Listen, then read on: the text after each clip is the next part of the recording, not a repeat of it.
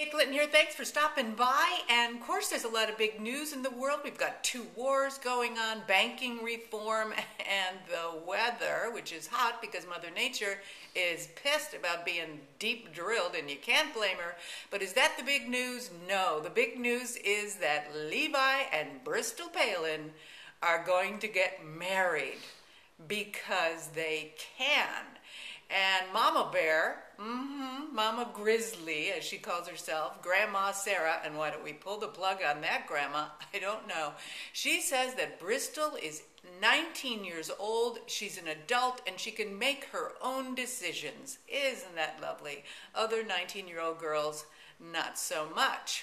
Well, the whole Mama Grizzly thing has just put a little damper on Bear Week here. Huge Bear Week. Lots of bears here. I don't know if there are that many more people here, but it's crowded.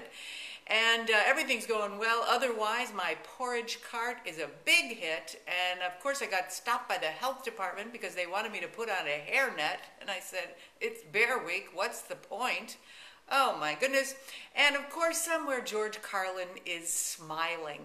A federal court recently ruled that after the unfortunate incident with Paris Hilton, if you forgot, Bono and Cher, who let an expletive fly out of their mouths at award ceremonies and were fined, the whole networks were fined. Well, the federal court said that fleeting expletives are okay and cannot be fined. Isn't that fabulous?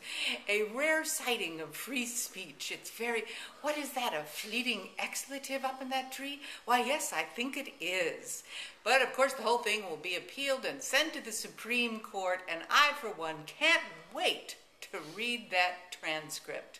Thanks for stopping by, and don't forget to hydrate.